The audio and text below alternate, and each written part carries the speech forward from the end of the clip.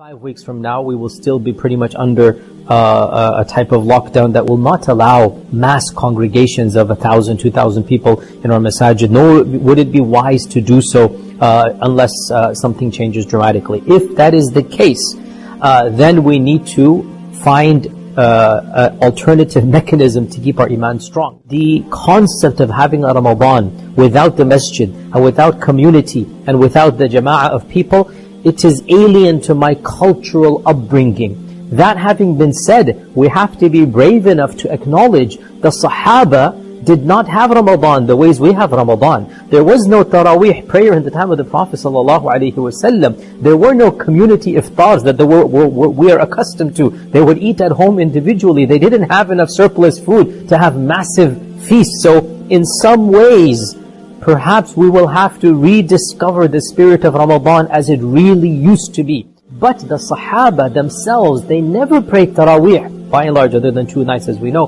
They never prayed Taraweeh in the time of the Prophet ﷺ in community. They would pray Isha, and then they would come home, and then they would pray Qiyamul Layl on their own. So we will have to rediscover the original spirit of Ramadan, and that is simplicity. Then tell your families, let's come together, families only, right? Not nobody from outside the house, families only. Every night, let's do something. Let's do a Quran circle, let's do Isha together, maybe Taraweeh together or Taraweeh separately. But we encourage one another in the households to be able to rediscover the spirit of Ramadan. And you know, again, to be technical, Taraweeh prayer is actually Tahajjud prayer.